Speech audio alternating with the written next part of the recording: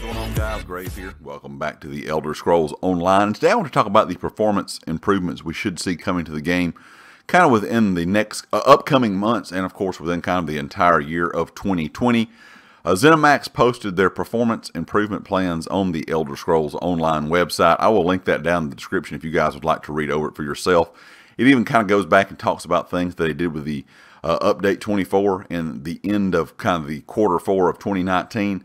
But I'm mainly going to talk about today the things that we can expect to see at least in the next Q1 and Q2, so update 25 and 26.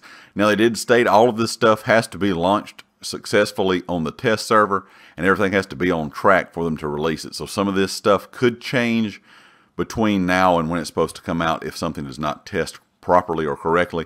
But the first thing they said they're going to do, of course, with update 25, and this will be the first update that we kind of get of this year, so that should be sometime in March when, of course, the first dungeon DLC is released as well. They said the big priority with this was kind of an overhaul with the size of the game. It says this will result in approximately 16 gigabytes of savings on disk for PC and Mac, and approximately 30 gigabytes of saving on PlayStation 4 and Xbox One. It says, remember, every ESO player on every platform will have to re-download the game client when this change happens, and they said this should happen within update 25.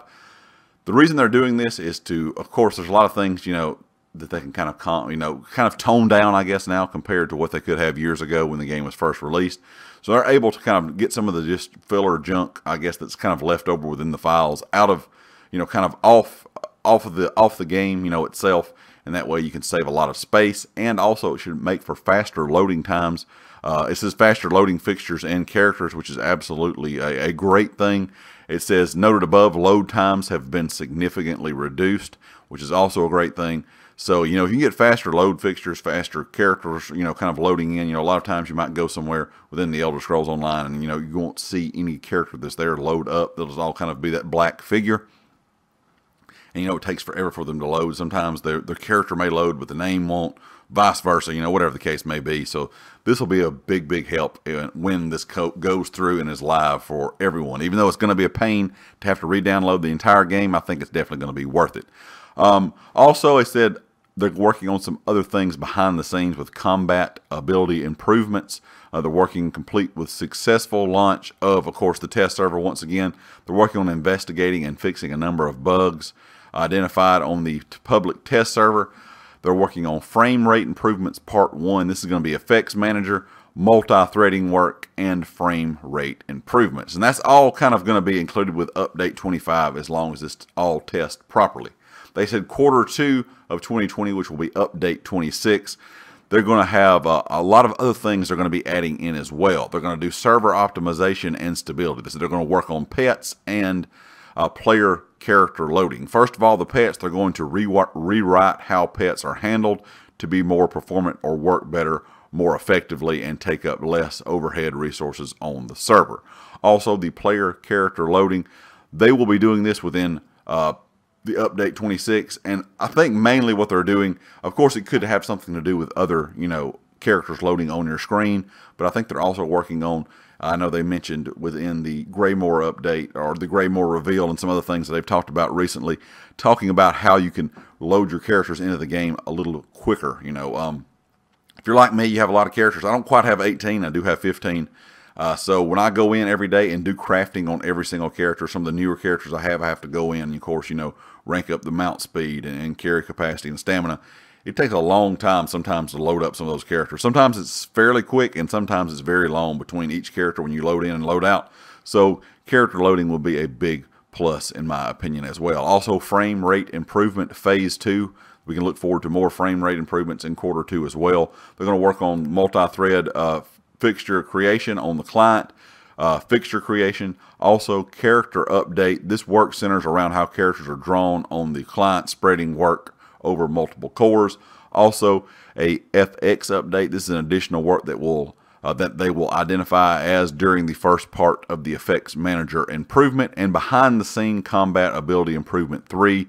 They're going to work on AoE ability performance on the server. Now, while this will be a big thing in like trials or anything, if it's a big PvE group, kind of activity, I think this right here, this fix is going to be even bigger for PvP, because there's so many people in PvP. When you get some of those large fights with, you know, whether it be AD, Daggerfall, Ebonheart, whoever it is, if there's 2 or 3 large groups from each faction kind of fighting, and there's a lot of AoE abilities going down, a lot of times, of course, it causes a lot of problems, whether it be, you know, frame drop, lag, whatever the case may be. So I think this AoE ability performance on the server will be a big help as well.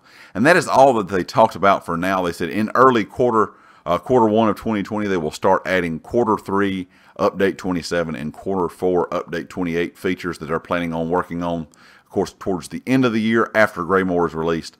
So they're going to talk about, they'll release those plans here on the website as well. And when that's released, I will make another video letting you guys know what other improvements we can plan on seeing, you know, kind of towards the end of the year, kind of the end of the quarter of the game, or, you know, this kind of year's new chapter's life cycle. Anyway, guys, leave me a comment and let me know your thoughts about all of these changes.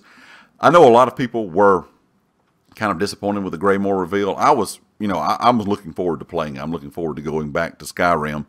But all in all, if they would have just announced that we weren't getting anything this year besides like server improvements and performance improvements for the game, that was all we were going to get all year, I would have been very happy about that.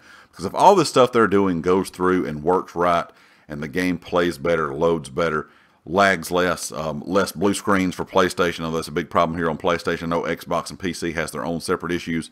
If all of that was toned down some or fixed for the most part, I would just be happy with that. I wouldn't have to have any other content this year, because I think that is one of the biggest things right now plaguing the game is a lot of bugs and performance issues that would make the overall play kind of, or the overall experience a lot better if they were fixed. Anyway, guys, like I said, leave a comment. Let me know your thoughts. Of course, if you like the video, hit the like. If you have not subscribed yet, please do so. If you are a subscriber, make sure you click that bell icon in the top right corner so you know when all my videos go live. If you have a chance, share the video. It does help out the channel a lot.